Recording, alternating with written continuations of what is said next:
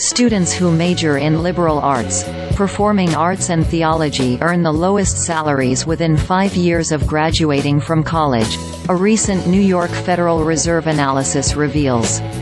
All three majors made a median annual income of $38,000, the lowest out of the 75 majors in the study. Other low-paying majors include leisure and hospitality, history, fine arts and psychology, all of which made $40,000 or less per year. For context, that's slightly less than the U.S. personal income median of $40,480 as of 2022, per the latest data available from the U.S. Census. Here's a look at what the lowest-paying majors earn early in their careers. With liberal arts degrees, graduates tend to get paid less overall, for various reasons. For one, their skills may not be directly related to generating revenue, even if their vocation is a benefit to society.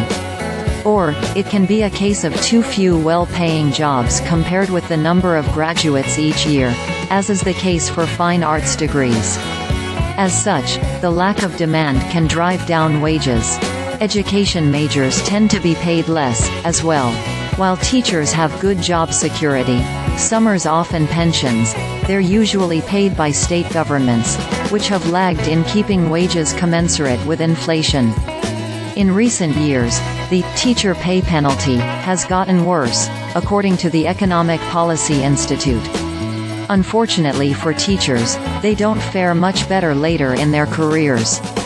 When looking at mid-career graduates, those ages 35 to 45, education majors are the worst paid among all majors.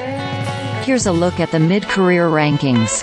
Early childhood education majors in the middle of their careers earn the least out of all majors. With a median annual income of $48,000, they only make $8,000 more than they do right after graduation.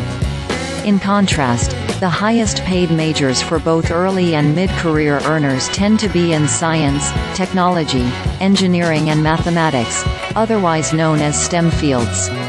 Engineers earn the highest median income right after college, with computer engineers ranked first at $80,000 per year. Their pay grows to $133,000 by the time they've reached the ages of 35 to 45, the highest of all majors. It's worth mentioning that mid-career graduates all make more than the U.S. personal income median of $40,480. The median pay for all mid-career majors is $75,500, according to the New York Fed.